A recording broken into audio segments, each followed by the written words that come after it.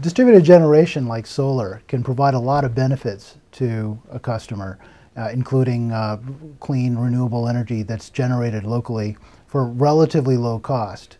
The grid, when tied to those local generation sources, can provide stability and reliability and can provide that extra little oomph that you need when starting certain devices.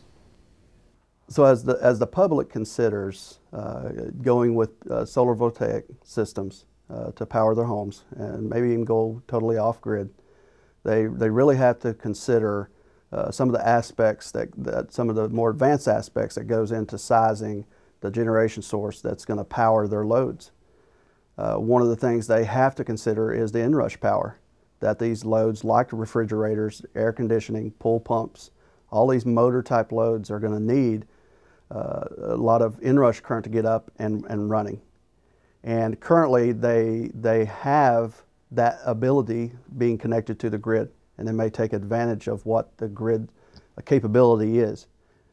When they install these inverters that's taking the DC and converting it to AC to supply the loads, they're going to have to check the size ratings on these inverters, and they're going to find that the majority of the inrush power rating for these inverters is going to be 2 to 3 times the nominal power.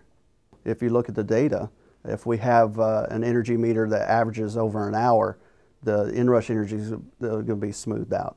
You're not going to see within that average of an hour. However, if we had some way to derive from that and look at 15-minute interval and a 1-minute interval, all the way down to 1 cycle, you would see that some of this inrush can be anywhere from 2 to 10 times that of your continuous power.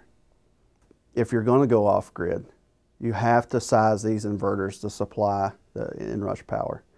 What we're seeing is that devices are affected even by very small changes on a second-to-second or even a millisecond-to-millisecond basis.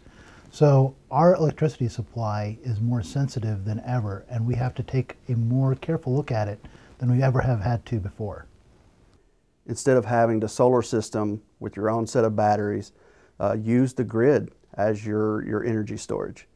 Essentially, the grid acts like a big bank where you can put your energy, where it pools all the energy coming in from various different sources, and you can put your energy from your solar photovoltaic system if it's generating more electricity than you need at any one time. Then at other times, when you need a little bit of extra power from the grid, you can get it instantaneously to power your local loads. That's some of the aspects that EPRI wants to look at and be able to show where the value is. Is the value in off-grid, or is the value in being tied in with the grid and getting the benefits of both?